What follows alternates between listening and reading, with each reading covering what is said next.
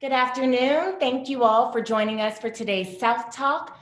I Don't Like the Blues, Race, Place, and the Backbeat of Black Life, a conversation between Dr. Brian Foster and Zaire Love. Before I turn it over to Zaire and Brian, I would like to make a couple of announcements. I will follow up with this information in the chat toward the end of the event as well. First, today's talk will go until 1:15. If you need to hop off early or at 1 o'clock like our normal time, feel free to do so. Second, we have two events next week. The first event is a part of our Visiting Documentarian series and is a partnership with the Oxford Film Festival. That event is Monday, April 5th at 6 p.m. It's a little different than any of our other South Talks, so let me explain it. It's a film screening that you will have access to the film beginning April 2nd, which is this Friday, through next Friday, April 9th. Okay. The film is Mossville by filmmaker Alexander Glustrom. Here's a little teaser about the film. Mossville, Louisiana is a shadow of its former self. A community rich in natural resources and history, founded by formerly enslaved people where neighbors lived in harmony, insulated from the horrors of Jim Crow.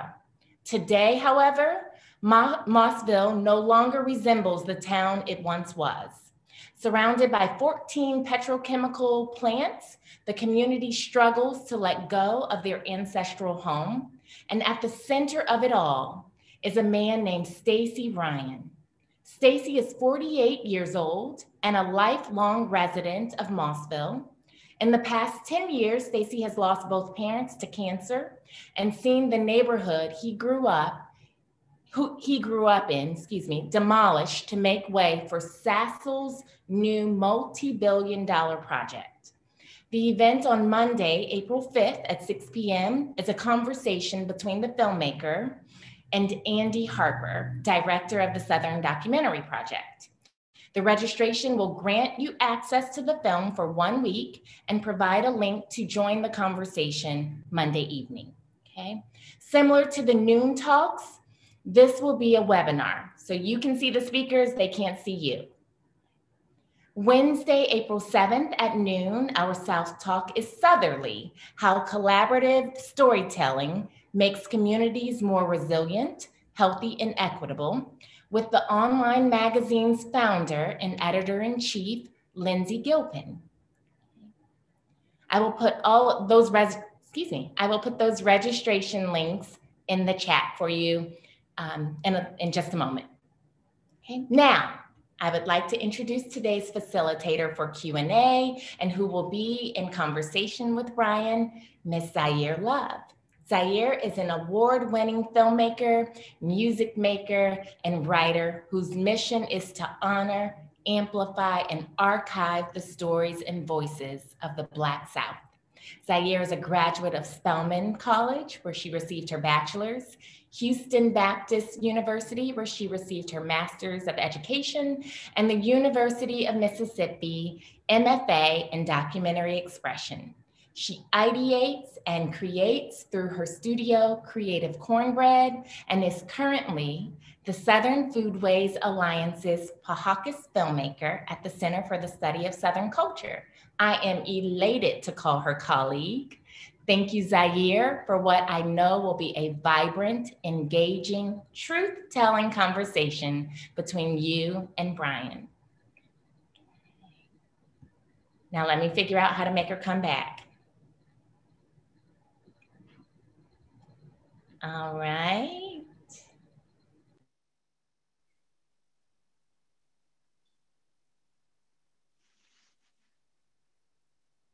Z-Love. What's up? How you doing? I'm all right.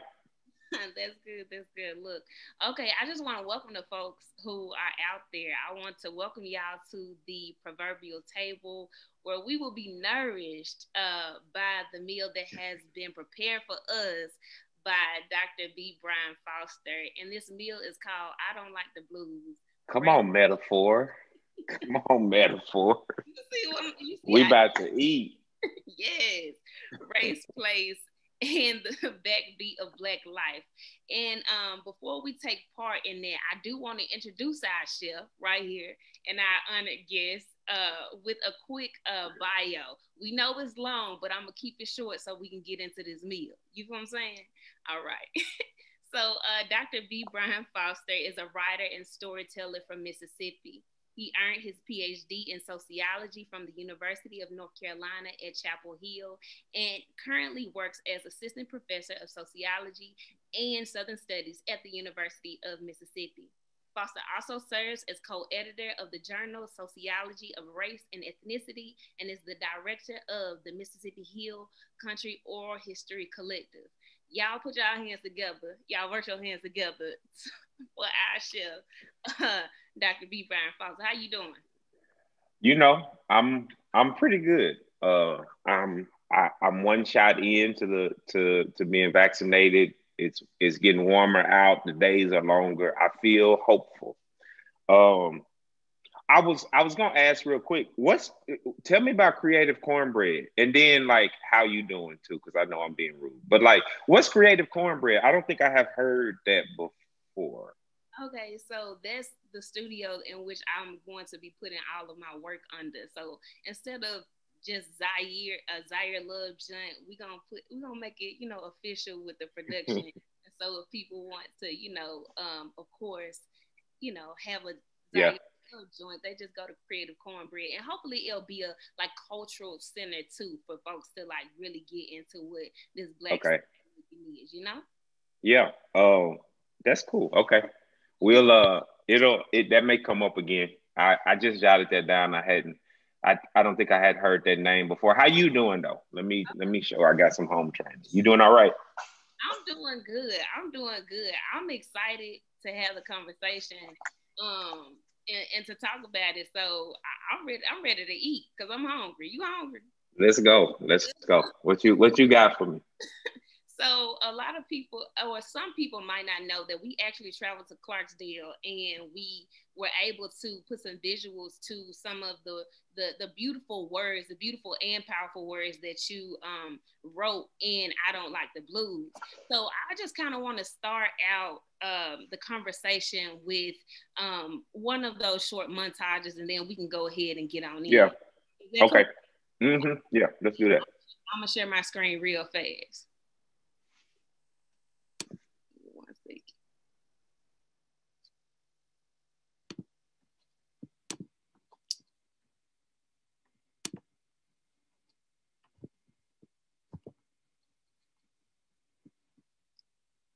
One second.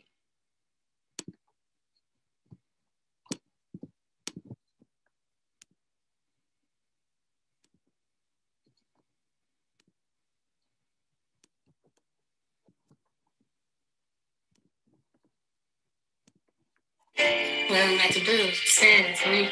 I see. I got it wrong. I Don't Like the Blues was about the rural Black South telling. From the beginning, I Don't Like the Blues was the rural Black South knowing. Not liking a thing does not mean the thing is no longer a part of you, or its essence apart from you. If a tree loses a limb, it loses a limb but stays a tree. And a boomerang should always come back. And the rural Black South is the blues. They just don't like it like we think they used to.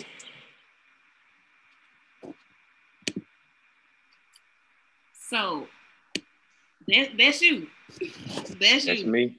And you started out saying, you got it wrong, and that the rural Black South ain't just telling, they know, right? And then Miss Irene say, she don't like the blues. I don't like the blues. And you say just because people don't necessarily like something doesn't mean that ain't a part of them, which I thought was very like profound. Yeah. And I want you to talk more about the conversations that you had with several of these folks in Clarksdale and how you came to the conclusion that they don't like the blues. Yeah, so we'll see where this goes. I got to Clarksdale not thinking, not really wanting to write a blues book. And literally, like, I did not want to write a book with blues in the title, a book that implicated the blues in any kind of way. And then I started talking to folks and started listening with folks. And the blues seemed to always come up. So I guess context for some folks, in 2014, I was a grad student at UNC Chapel Hill. I had some time and resources to do a field project, like to do some field work. Knew that I wanted to come back to Mississippi. I'm born and raised in Mississippi. Knew I wanted to come here to tell a Mississippi story. Ended up in Clarksdale. The story of getting to Clarksdale is longer than I really want to go into now, though I can talk more if you got some questions, Z. And got to Clarksdale only knowing that I wanted to tell a Mississippi story, I guess, and also knowing that I didn't want to tell a blues story, which I would learn was like a contradiction. You can't tell a Mississippi story. You can't tell a Black Mississippi story, certainly without talking in some way about the blues. And I think the thing that became clear to me, as I talk with folks and spent more time with folks, is that blues does a lot of work for Black Southerners. That when a lot of folks would talk about the blues, they would be talking about like different stuff, sometimes at the same time. For some folks, blues was music. For some folks, blues was music and also lived experience. So think like identity. And then for everybody, like the blues was, there was this awareness of what the blues had become in Clarksdale. So think like blues tourism, blues development. And in all of the different ways, though, whether it's music or lived experience or blues development, the sentiment, the energy, if you will, with which folks talked, or I guess, that kind of characterized how folks talked about the blues, the energy was similar. And it was this, I don't like, or I'm not a blues person, or I don't want, it was always sort of this reticence to, there was this ambivalence and tension in how people talked about the blues. And so that's how the project became a quest to understand what that was about. If the blues is supposed to be this thing that is defining of Black Southerners, of Black Mississippi, of Black Mississippi Delta, why people from here talking about it like this? That became kind of the question that I was trying to answer. And so yeah, you hear like you do from Miss Irene, I don't like the blues. It saddens me, which is her talking about the blues as a memory, as a set of experiences that don't feel good to think about. And later in that conversation, she has all of this. She holds this sort of critical perspective about blues tourism in Clarksdale, and then you hear from, there's I eavesdropped on any number of conversations at a McDonald's in Clarksdale, where this group of older Black men would meet every single morning during the week, early hours, 6 o'clock, 6:30, 7 o'clock. They're there and they're there. They dressed up, Kango hat, the little sandals that look like they finna throw some meat on the grill, the jumpsuits and like all kind of. This is like their meetup spot where they would gossip and laugh and oftentimes, you would hear mixed in there like this sentiment about the blues. And the blues defined in all of these different ways. Again, blues as music, blues as lived experience, blues as development. And you would also hear, importantly, kind of the argument that the book makes, which is that the way that Black folks in Mississippi, Black folks in the Delta think and talk about the blues is caught up. It's not just like, I don't like blues music. It's an epistemology. It's a way of making sense of the world. It's a way of navigating a set of challenges or opportunities. And so what I would also hear at the McDonald's, but also in all of these other conversations, were these claims about inequality and identity and Black culture told through the blues, right? Told through the language of the blues. But blues understood to be like this expansive thing that can hold a lot and do a lot. I don't remember the question that started that, but that's both the story of kind of how this became a blues project and a little bit about how I heard about the blues from folks on the ground. Right. And you answered that question because it was just like, tell me about all of the conversations that you had with them and like why they don't like the blues. Now I'm going to go into like what Pooh Baby said. And hard, make it easy. And then I'm gonna go to the back of the book. So you keep me accountable. Okay. So okay. In from the front to the back. From the front to the back. From the front to the back. Go back, you know. So Pooh Baby says, put it like this. And you already know when Black folks say put it like this, or all the while, or mind you, that you about to get some tea. You know, you about to get their real thoughts, their real like opinions, all of that. So, put it like this is like a moment of clarity. Like I'm trying to explain something. Put it like this. I got it. Like you finna understand it. The way that I'm about. Go ahead. Exactly, because at this time I was beating around the bush, but put it like this. And he says, put it like this. You're born here. You born here. You live here. You've been through the blues for real. I ain't just gotta play the blues. I don't have to. But how hard it is here, make it easy. How you feel when you say it that? Like, it's so hard here that playing the blues is just easy. How you feel? The way I think about it is, I mean, it's a microcosm. Pooh Baby is a young blues musician that I came to know and spend a pretty good amount of time with in Clarksdale, 2014, 2015, especially. And he would, in this conversation, this conversation happened on the sidewalk. He was busking. He was playing his guitar. It was a weekday. I think this was a Wednesday. It was definitely in the middle of the week. I'm pretty sure it was a Wednesday. And we're talking about any number of things. It was not a structured conversation, but yeah, he made this point. And the way I think about it, or one way that I'll talk about it today, is just like as a microcosm of Black life in America, of Black life in the South, certainly of Black life in the SIP and in the Mississippi Delta, of dealing with a difficult reality in a way that has beauty, and in a way that has like richness, in a way that is sustaining.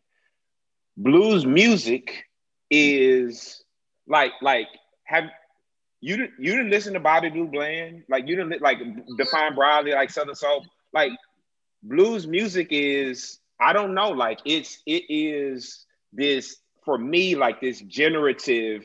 I don't listen to a lot of old style blues, but the more contemporary subgenres that I listen to, like it's this sustaining and generative art, like art practice, crafted from an impossible situation, crafted from a set of conditions that that, at least from my perspective, humans should not have to deal with and try to survive. And so you hear something like, I don't just have to play the blues, but live it here, make it easy, or some such is the quote.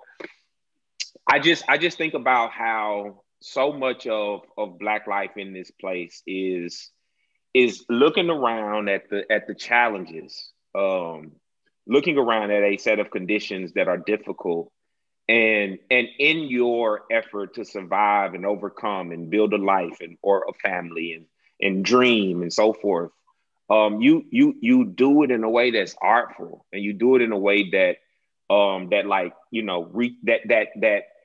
that breeds a sense of community and connectivity.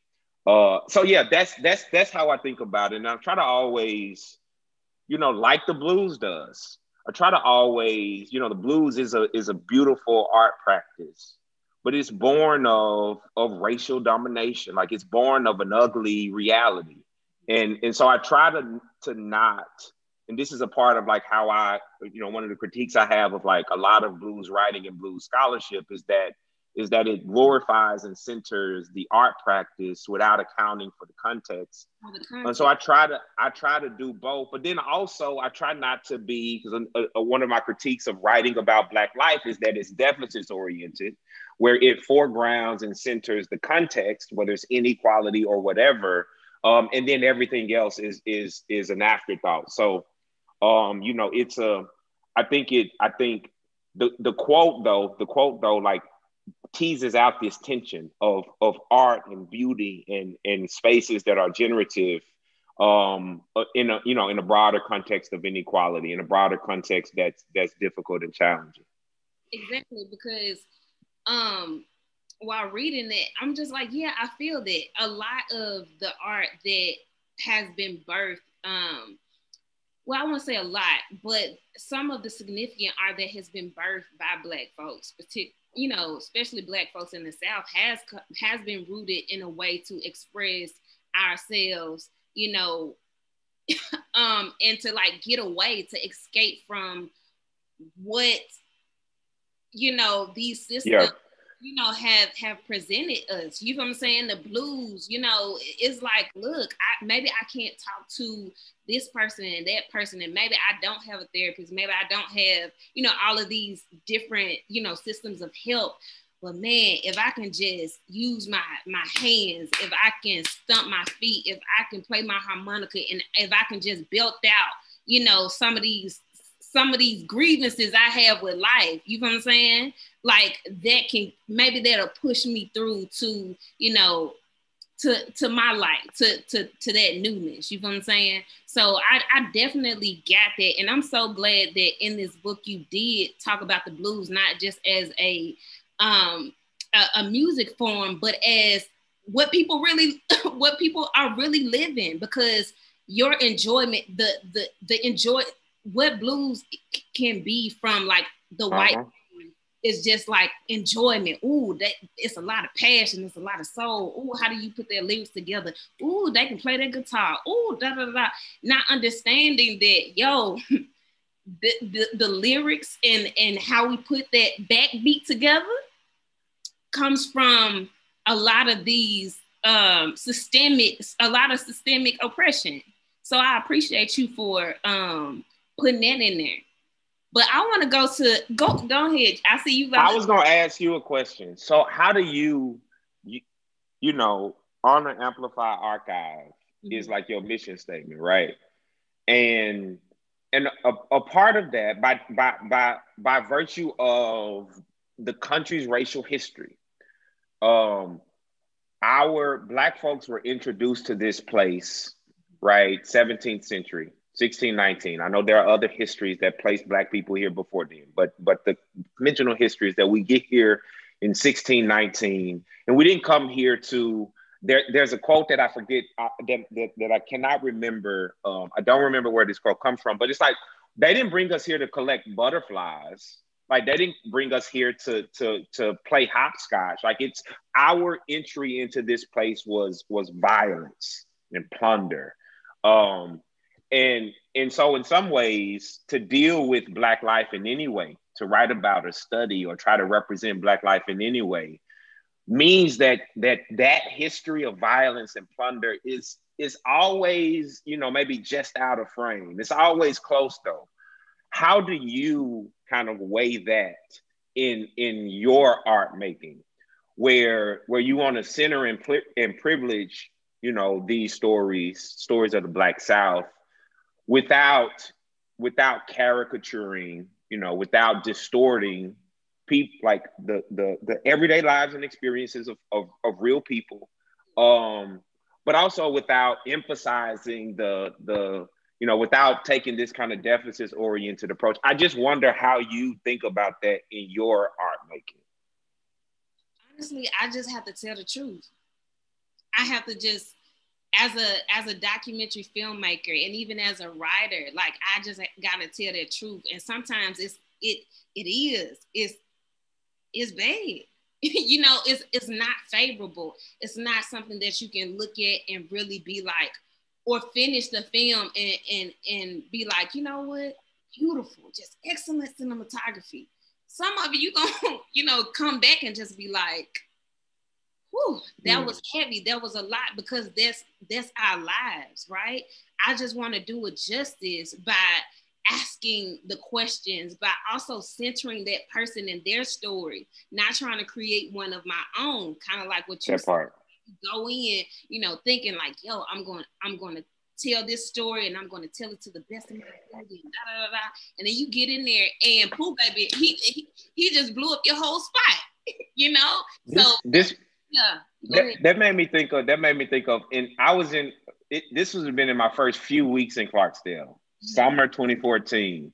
There was this Jewish attorney that I met, and I met him. It had to be at this little coffee shop where I would do writing and stuff like that. And I remember him asking me, this is the introductory conversation with him. He's like, are there any good stories? I'm here looking for a story. He's from, I think he was from the Bay Area. I don't know if that's where he's born and raised, but he was coming to Clarksdale from the Bay Area. And he kept, you know, the language was always interesting to me. He was looking for a story.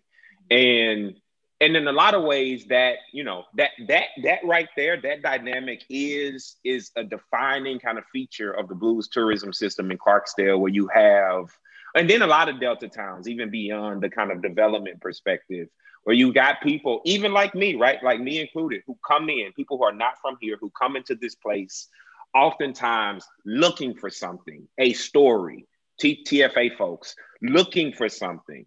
And one of the lessons that I learned, and even that, that didn't feel good. I was a grad student. I didn't know nothing back then, but I knew that, like, okay, whatever this is, I don't want to be this person who is here looking for an interesting story.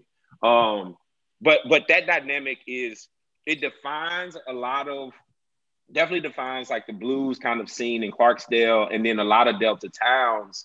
And I just think, you know, this is a critique that I have of, and I think this goes both ways, of like blues scholarship, but also any like writing, any type of attention on Black community life, where the interest is not a relationship with the place or the people, but the interest is just a good story, or something that will pop, something that will sell. Anyway, I could go on. You were gonna jump to the, I don't know if you got something there, you were gonna jump to the back of the book. I'll jump to the back of the book, but I'm gonna put a little something on this one real fast. Okay. That's what it's just like, we don't want that. Like, there has been so much of like packaging Black life and like selling it, and people coming in to write books, people coming in to you know, make films for their glory, you know, because where is the equity, you know, for these communities in which you come in and make your story and make yourself great, you know, and you still leave that community in ruins. You know, there's nothing that you're putting back in there. And I'm just thankful that we got folks like us and so many other people who are like, let's create the work. Let's put the spotlight on these folks, because their stories deserve to be told. If it wasn't, you wouldn't be coming from the outside trying to get it, right? But being able to like make sure that these communities also benefit from their stories as well. You feel what I'm saying? Because clearly, like we go back to the book, and I Don't Like the Blues development got the talent of Black folks. We just ain't got the resources, and that's what we need. Because even what in, I forget what chapter, but Dottie Peoples, I see what you did right there. You see what I did? I see what you did right there. Chapter 1. Yeah, okay, chapter 1. Dottie Peoples is just like, you know, I don't even have the basic needs. I done had a stroke, and they ain't tell me till 5 days later, and now I'm physically, you know, right. I could be much better than I was. You feel what I'm saying? So I get that. But we're going to take it to the back of the book, okay? To the back of the book, okay. The book, A Spirit in the Dirt, the Dirty. And I enjoyed. So for folks, a spirit in the, it's the methodological note at the end of the book where I think I say at the beginning of this part, I say, I've already told you what I found, right? So this is what comes in the main body of the book. Then I say, here is what I did. And so this is where I just kind of spell out what I did in that time from 2014 to the very beginning of 2016 when I was living in Clarksdale, and then from 2016 to 2019 when I was visiting a lot. So yeah, this is from there. And the name of it is, you said it, Zaire, A Spirit in the Dirt, A Spirit in the Dirty, a methodological note. Okay, go ahead.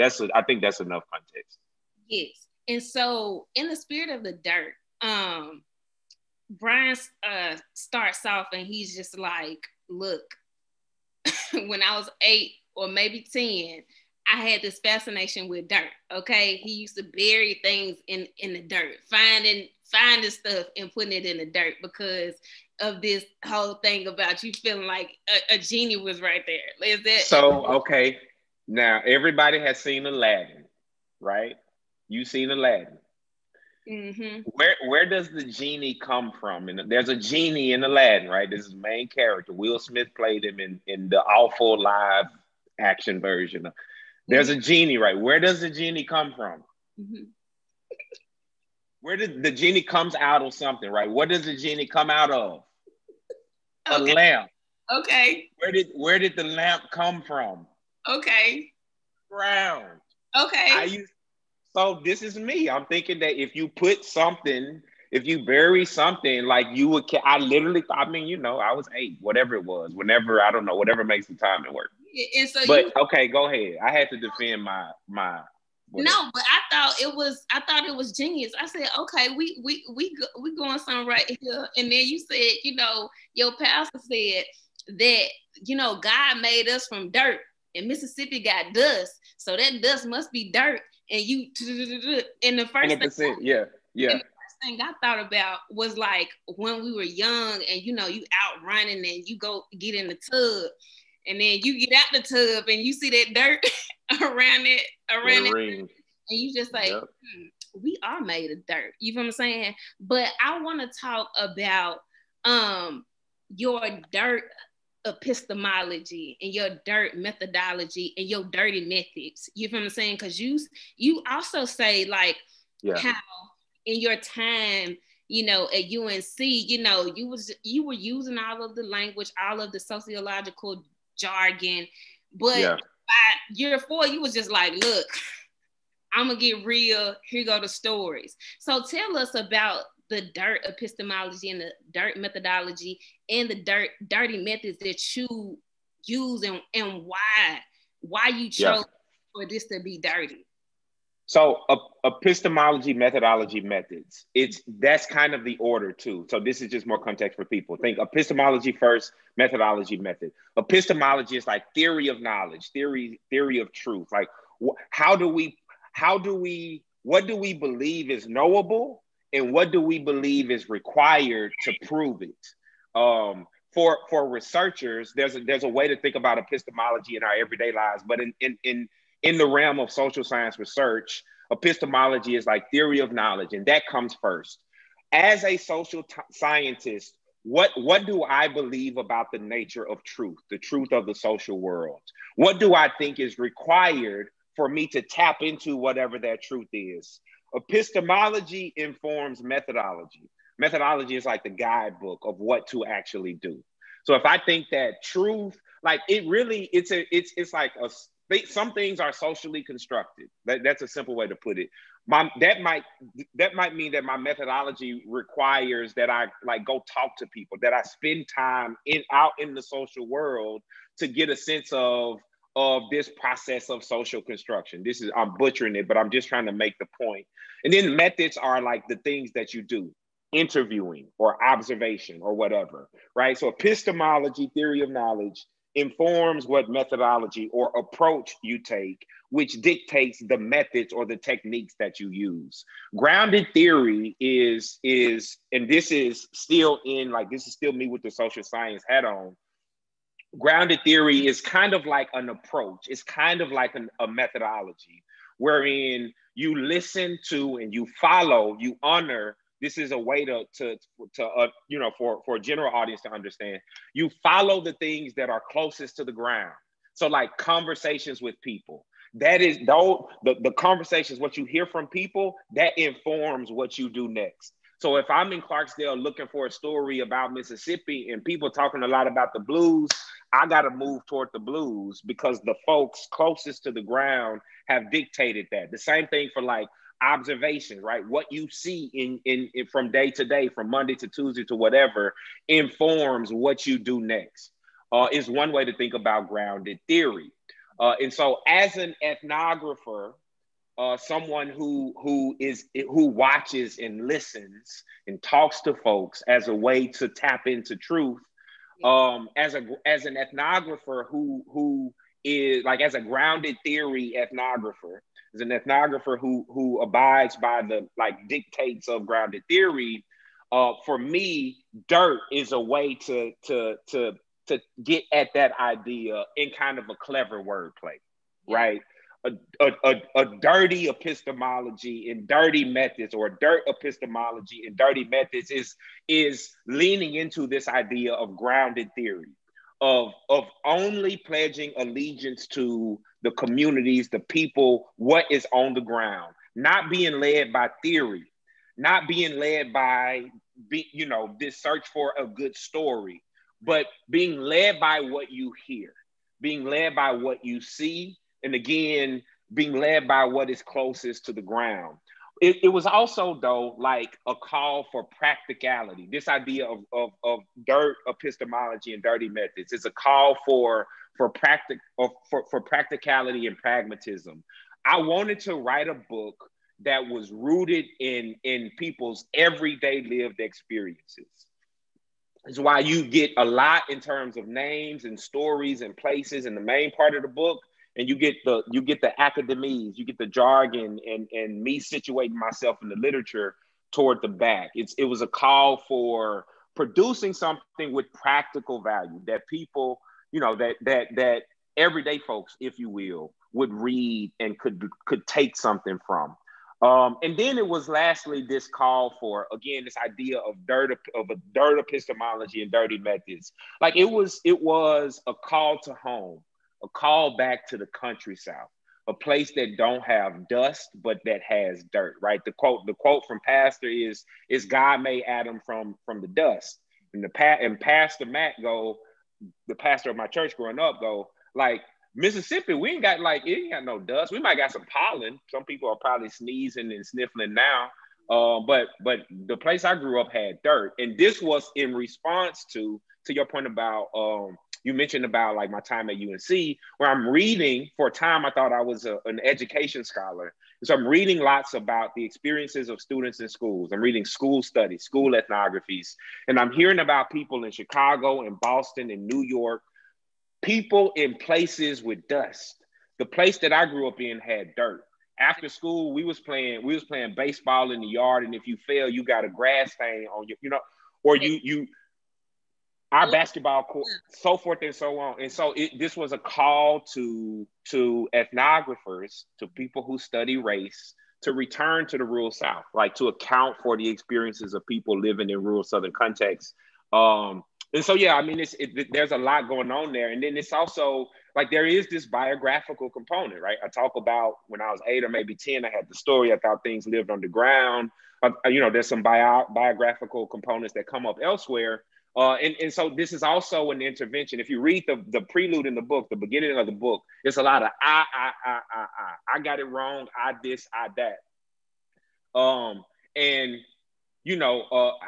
was about to be shady, but I'm not gonna be shady. A part of the a part of what that's purposive, and a part of what I'm doing there, and the same thing that I do in some of the back matter of the book, is to say that the perspective of the researcher or the writer or the storyteller belongs in the story, belongs in the work. It's not something to be controlled away. It's not something to shy away from, but something to lean into. And so, yeah, I mean, all of that commentary is kind of baked into both just the general idea, like dirt epistemology and dirty methods, and then I do also get at it a lot, kind of explicitly in that methodological note. Yeah, which I thought was, I ain't gonna lie, I thought it was very clever. Like, and you put two and two together, 2 and 3 together, and I was just like, okay, I like that, I like that, and you also, like, at the beginning you was just like a caught spirit holler, and then at the end of it you say, I don't like the blues is the holler. Yeah. Hold on. Yeah. Before you give us that, I want to show another short little montage, Mm-hmm. for people to see a little bit of Clarksdale, and then I want you to answer the question or just tell us a little bit. Yeah. About, okay. in the dust, okay, or in the dirt. Okay, give me 1 second. I'm gonna share my screen.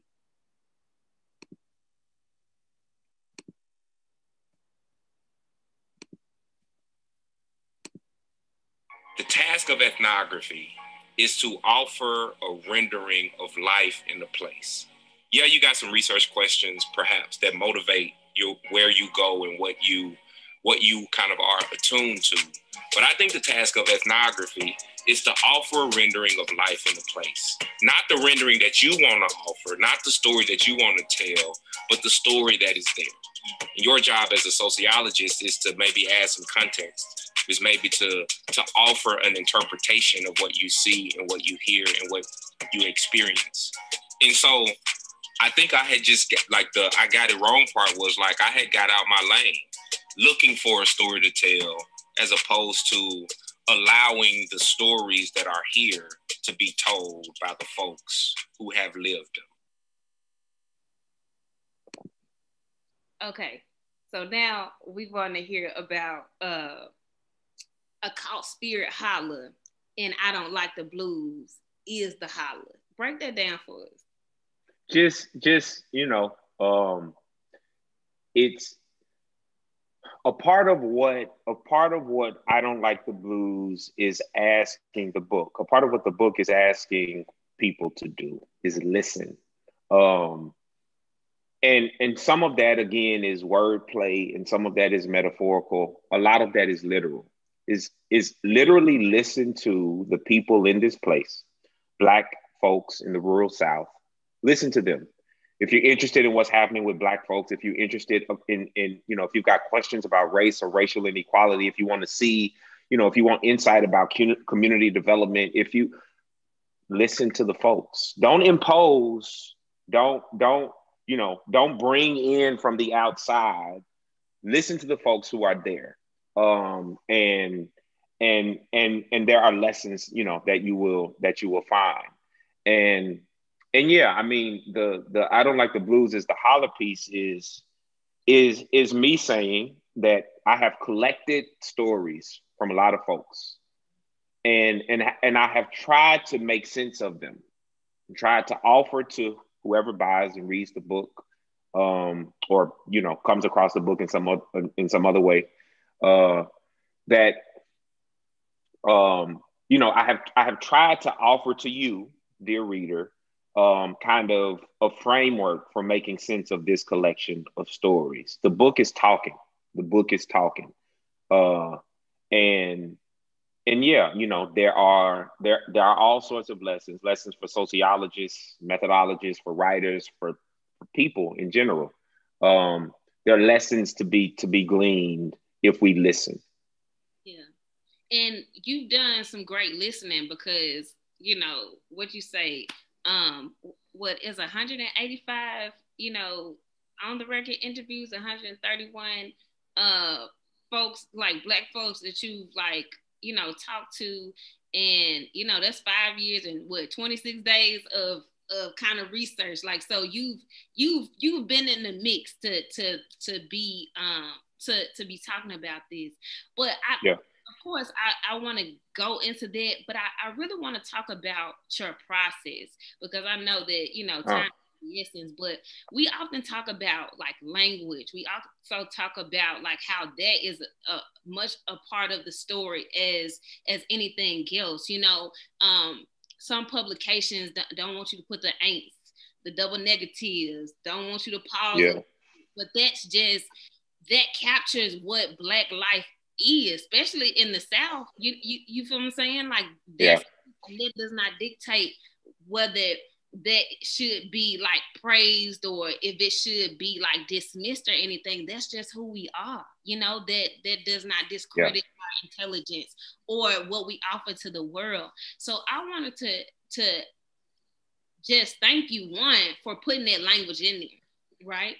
But also I want you to talk about why that's so important as your work, you know, in your work as a as a writer, as an ethnographer, as a sociologist. Like, why is that so important? To that question directly, it's, to me, it ain't even that special. Like this ain't gonna be no good answer. The task of the ethnographer is to capture and collect and then offer a rendering of life in a place. What is happening with the people in the place? You know, I'm gonna repeat some of the things from the clip, right? Like what are the people saying? What are they?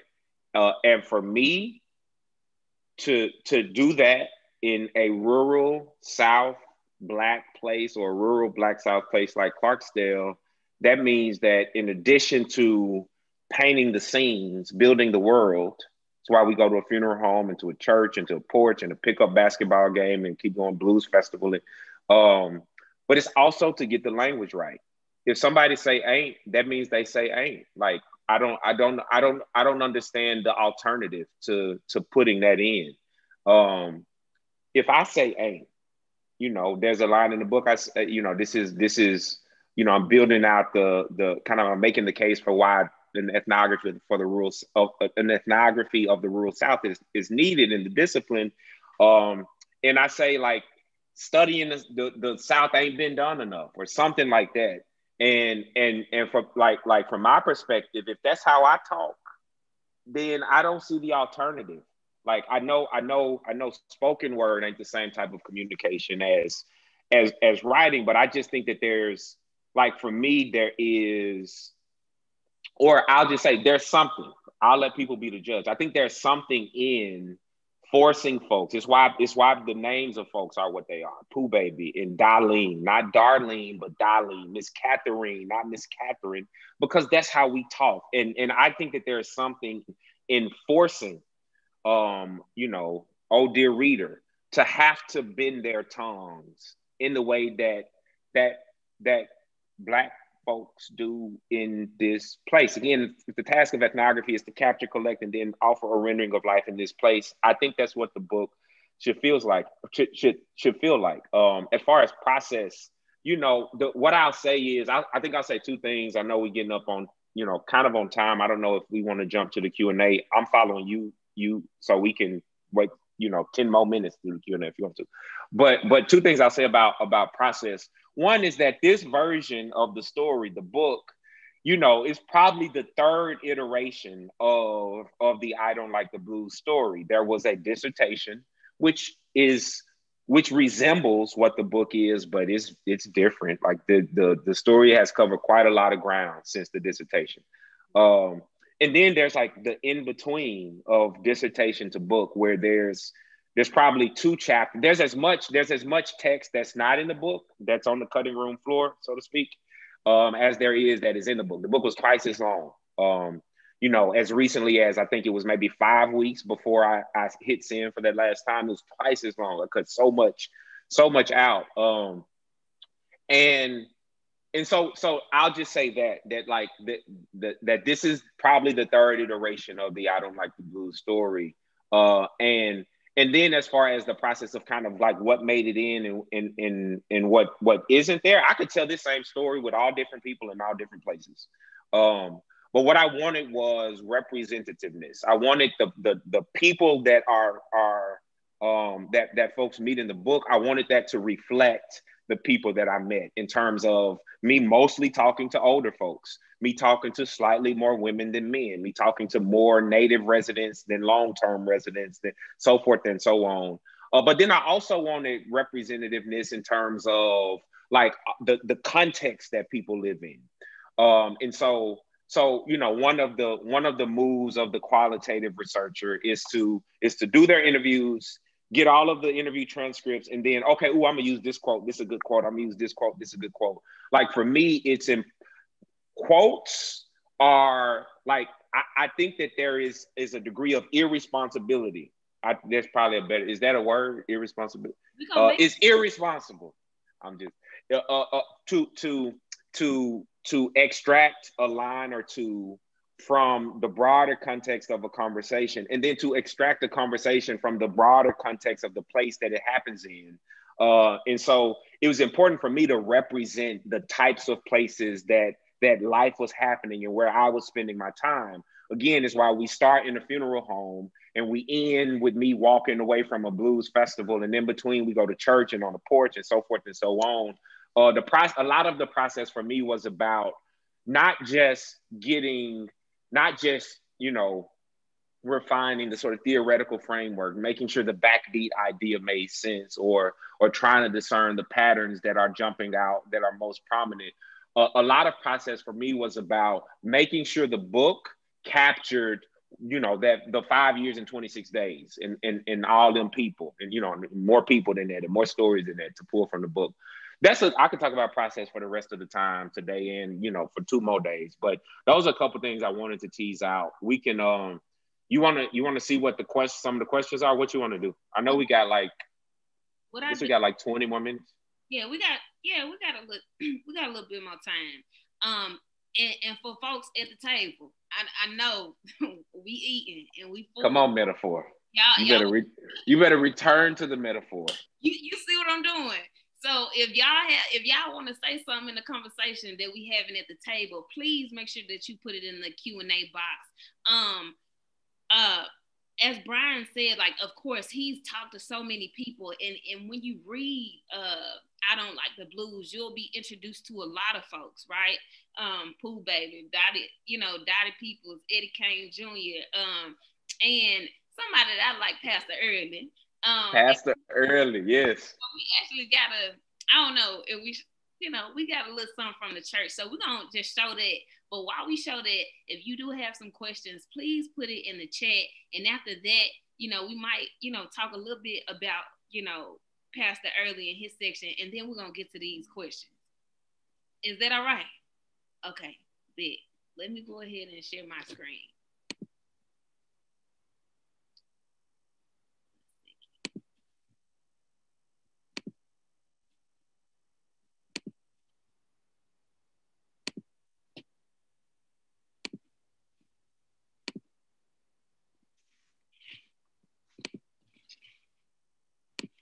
Come on, let's give God a hand clap of praise.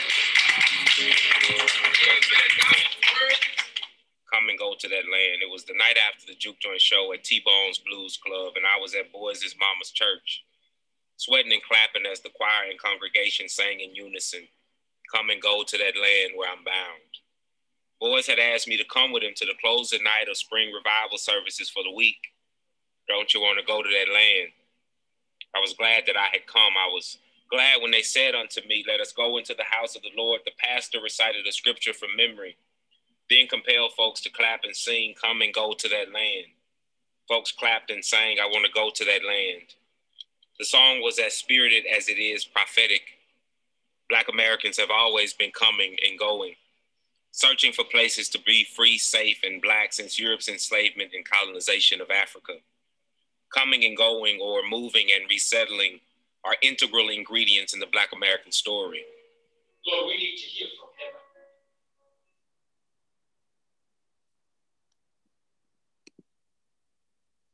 So that was church. Did you want to talk more about Pastor Early, or you want to get to these questions? Let's jump to questions. Okay. Just for, you know, just because I know some people are going to run at one, and I'm sure people have probably started to trickle out already.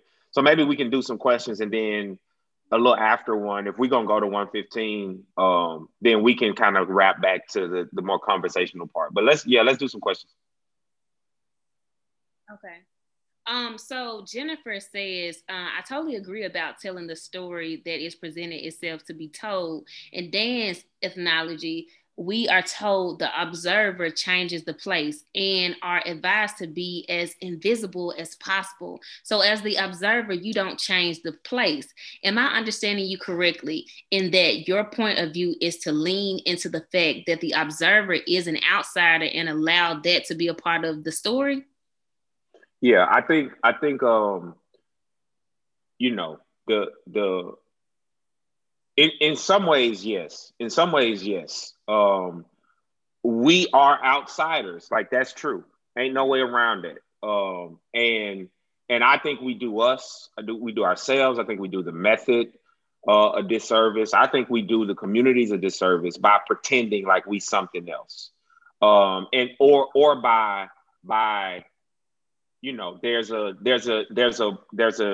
book, a book that I love where the ethnographer, the writer, like, leaves out some details about their presence in some of the scenes, and it makes sense for how the book is written. But you know, at least from my perspective, that's just something I would never feel comfortable doing. Like, I was there, like I was over there on the couch, or I was sitting there at the and our presence does matter. I mean, you know, if the longer the more time you spend in the place, like you know, it's penetration. Like, the more immersed you are in the place, you know, the less reactivity there is. The less, you know, you'll get less of folks altering their behaviors because of your presence. But the bottom line is the bottom line, and that is that we are outsiders. And so in some ways, that is what I'm saying. The point that I'm making the loudest, especially the way I talk about it in the book, though, is that my like the researcher's perspective, like the fact that there is no such thing as a blank slate, like whereas conventional thinking in the discipline is that bias is something to be controlled away or quieted. I think it's something that can be harnessed to serve the work, and so that's kind of the point. I could ramble more, but like let's maybe try to get a couple more before. Yeah, this goes into what you were just saying, so maybe you can just elaborate. So this person is an ethnographic researcher, and they want to know, how do you balance removing yourself or getting out of the way to let the lived experience speak for themselves? Because you're there, right? You acknowledge that you're there, but you kind of out the way, you letting it happen. Yet select what you share / publish, and then how do you organize that? So what's that process? Oh, that's a big question. Okay. I wasn't expecting the last part. So the first question, so read the first part again about so how do you, I know this is clunky, but just read the. No problem. So how do you balance removing yourself, getting out of the way to let the lived experience speak for themselves, and yet select what you share or publish? And how do you organize it? Yeah, I mean, to me, it starts, writing is, I guess, I don't want to say writing is this, I want to include a whole bunch of things under the umbrella and call it writing. But to me, writing ethnography starts way before you get to the point of a book or anything like that will be shared publicly. Like, it starts with field notes and you know, those notes that you take when you are out and about and you're trying to capture what you see. It starts at that point. It starts with interview transcription, how you are rendering this conversation on the page. Because ultimately, when you get to the point of data analysis, where you're trying to make sense of the reality that you have hopefully captured, when you get to the point of data analysis, that's what you're dealing with. You're dealing with Word documents that go into a qualitative, whatever data analysis software you use. And so I think it's absolutely essential. This is, if any of my oral history students are here, this is why I talk so much about and put a lot of attention on transcription, because I think that is the very early parts of writing ethnography. And so I think that, like, my goal is to build a relationship with a place and the people. There are tools that I use to do that, being out and about, talking to people, so forth and so on. And I want to collect as much of the evidence of that as possible. Field notes and other types of materials from the field, and then interview transcripts, so forth and so on. So that when I get to the point where I'm writing something that will be public, there is a whole world that I have in the data. Like, the world of Clarksdale and Coahoma County, past and present, is here. And so, and then you get to the point where you're trying to make sense of all of what is here. And for me, and I Don't Like the Blues, this is where, okay, we got blues here, and they talk, and they're using blues in a lot of different ways. Blues as music, as identity, lived experience, as development. This is where this idea of the backbeat as this analytic device to make sense of everything that I've heard and seen, but also as this device that it might be useful for social scientists or writers doing similar kind of work in other contexts, right? So then you start to try and make sense of what's happening. Then you get to the point of, okay, and especially in terms of a book, of writing a book, how do I, in a couple hundred pages, because anything longer than that probably ain't gonna be read, that's maybe a different conversation about the business, but like in a limited amount of space, I can't put all of the thousands and thousands of pages of field notes and transcripts in the book. And how do I represent this world that's present in the data? How do I represent that in a way that is representative, in a way that is true of all of this material that I have? And then, that's where, that's researcher perspective. I think that starting the story with Miss Irene makes sense, and then wrapping back to her at the end makes sense. And, having the port scene and the church scene, so forth and so on, there is some like the epistemological privilege, Bourdieu would say, right? Like the privilege that the researcher has of interpretation and representation.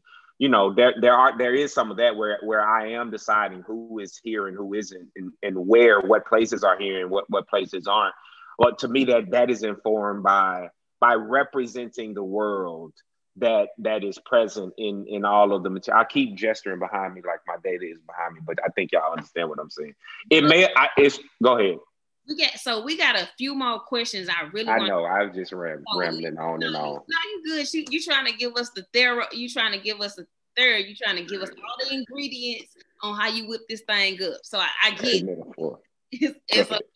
But we got about a few more questions that I really want to get to. Okay. Hey, Monda. Hey, what's up? So she says, first, I'm definitely fed because this was a great conversation. I miss y'all. We miss you too. How important is it to both of you to continue being Black, being you, while also creating this important Black work? Some people assimilate even with their creative work, but both of you share so much of our Black culture in your work, which is very important. I just want to know your thoughts because this work is so important. Thank you for that, Jay. We miss you. Why don't you answer? For sure. Without giving a whole little testimony, because y'all know I'll tell y'all. I felt that too. That pause at the beginning. Mm-hmm. But this is my life's work. I feel like I sit at the feet of the Nina Simones, the Toni Morrisons, the Maya Angelou's, you know what I'm saying? Like, I really sit at their feet, and I just want to create the work that create work that has inspired me. You know what I'm saying? Like, so that I could see, so that other folks other young Black folks from the South can see this work and be inspired to do the same.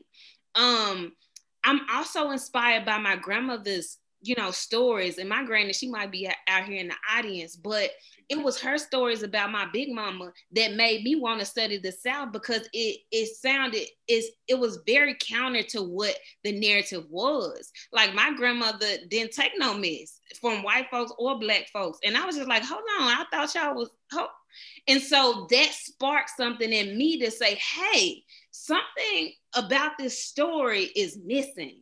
And when I went to go look, I saw that, there has been resistance. There has been, creation. There has been all of these things. We just ain't put a camera to it. We just haven't went in and searched it. That it just hasn't been up front. So let me do my due diligence by doing that, by being one of the people who present the Black South in such a way. And so I just got to do that, because I know that there are going to be Black men and Black women who come after me who need that same inspiration that the people that came before me gave me to do this work. I appreciate you sharing that. That's, ditto. I will say a little bit, I'm in my house. I'm surrounded by like the material culture of my family. I got old pictures. I got my grandmama's high school diploma in 1946. The program for my dad is high school graduation. I'm in year 2 of this massive family photo archiving project. My answer is pretty practical. I think that all we have are our lives. And to me, there's something that is beautiful and sobering, and inspiring about a life lived. This may have been on Twitter or something, but like I don't know all of the details or context of the story, but there was like a picture of this collection of pictures that somebody had found. The person who found them didn't know any of the people in the pictures, and you just see people living life. You see people, I think there may have been people like at a fair or something, or people holding like the most practical and intimate and simple moments that define what life is. My mission statement is just to capture that as it has been for Black folks in the rural South, so that at some point after, there is a record that there were people here. And this is how they sound. This is how they sounded. And these were these were the worlds that they built. Here are some tools that hopefully help you understand both of those things, what they said, how they sounded, and what their worlds look like. For me, that's what it's about. I'm not super concerned with, I think this is probably another conversation, but like the whole point about like assimilation, I think was the word, and that kind of thing. That's not something that is front of mind when it comes to the art making. Like, to me, I don't write fiction. I'm a sociologist. I'm a writer, but I am a sociologist. And so, I tell stories of the world that we live in, that we're moving through. And so, yeah, again, ain't is in the book because the people who I'm writing about say ain't, and so forth and so on. Okay. So, yeah, I said that was going to be short, but it wasn't. Go ahead. So we have a question. Martha Grace, shout out to Martha Grace. She does pull a quote, but because of time, I'm just going to kind of just ask her question. So she says, the book seems to also make a good point about academia's relationship with people and places. I really loved it. You've spoken a lot about this point, but is there a way to make more people, both in communities and academia, comfortable interacting and sharing information via this methodology and storytelling? So give that to us real fast. Everybody can't go everywhere. Am I louder? Am I too loud? You're louder.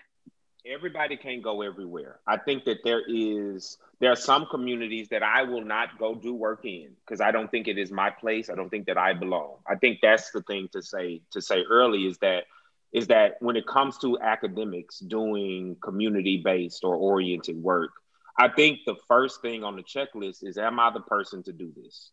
And sometimes, from my perspective, the answer to that is no. You should go do something else.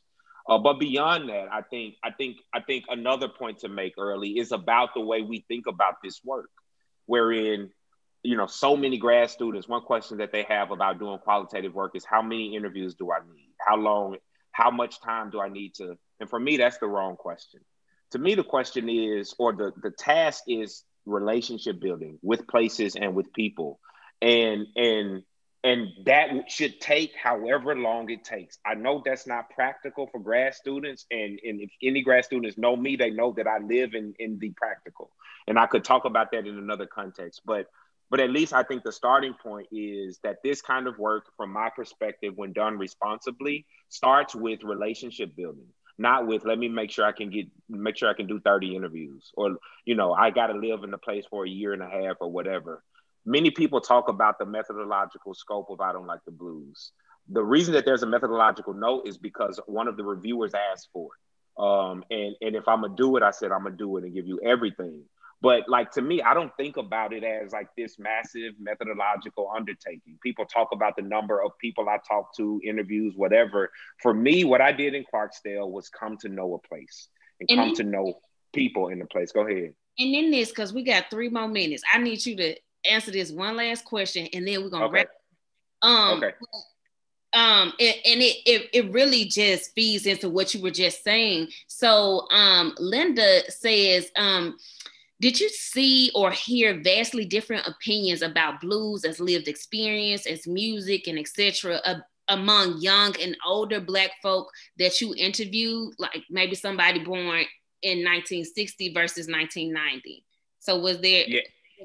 Yes. Yeah. You definitely, older folks, you definitely hear more, like more of the language of the blues as lived experience, and a more intimate knowledge of blues music in particular. Younger folks, the blues is this distant thing. Blues music is this distant thing. There is an awareness of the blues as a Black cultural form, and of blues tourism as this thing that dominates the landscape and environment in Clarksdale, but it's a little distant. The last point I'll make, because I know there's a question about rap music. What young folks are saying in Clarksdale is the blues too, though, right? Like, the blues is a method. It's a method of sense making. It's a way of orienting yourself to the world.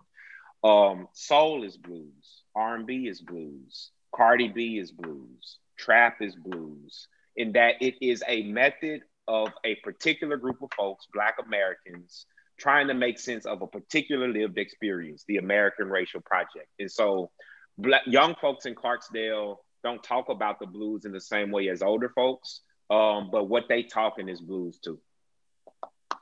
That was a great wrap up. Y'all, thank you so much, Dr. B. Brian Foster. And thank you all so much out there who came to this dinner, to this lunch, to be fed in such a way. I hope that you all were nourished. I hope that you all really take some leftovers by going and get the book, you know, on Amazon, or, you know, put it in your Googles, and Google will tell you all the places that you can go and get this book. I Don't Like the Blues, Race, Place, and the Backbeat of Black Life. Thank you so much for coming. And B, thank you as always for giving us the word. Thank y'all for coming. Afton, thanks for your work organizing, facilitating this and all of the South Talks. And Z, thank you for, I enjoyed this. You know, I've done 100 of these kind of book events at this point. And you know, this might have been my favorite one. This might have been the most enjoyable one. So thank you for the questions. And you know, we could talk for another hour. And I would have just. Right? But you know, we can though. Okay, I'm done. Thank you both.